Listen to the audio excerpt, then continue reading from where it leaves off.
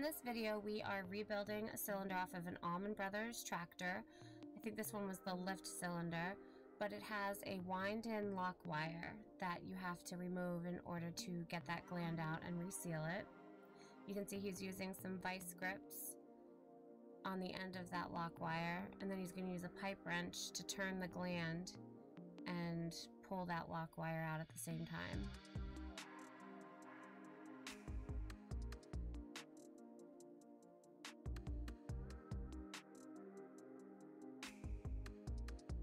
And he broke the end off of the wire, which happens sometimes.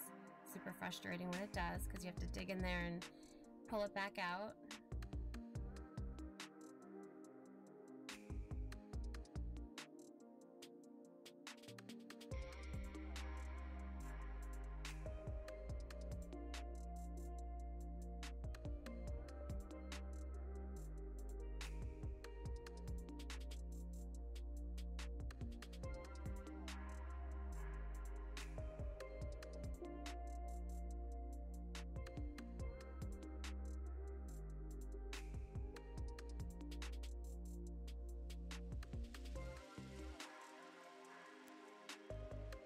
So in theory, as you spin that gland, the lock wire should be unspinning, but very rarely does that happen.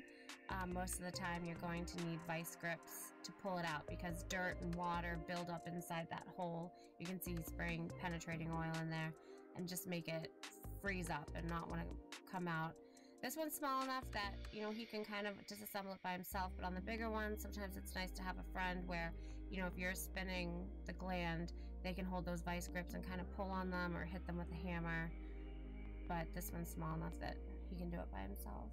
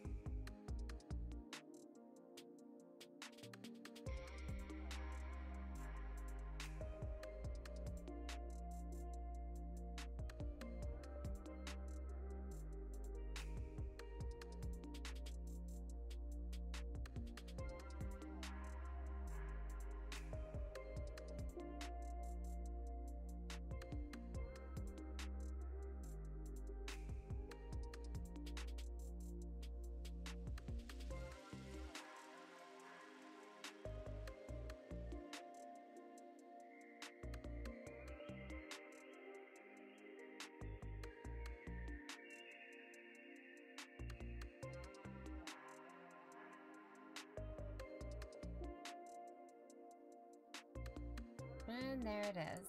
So that lock wire can suck it, and now it's just about getting that nut broken loose on the end of the rod and resealing it.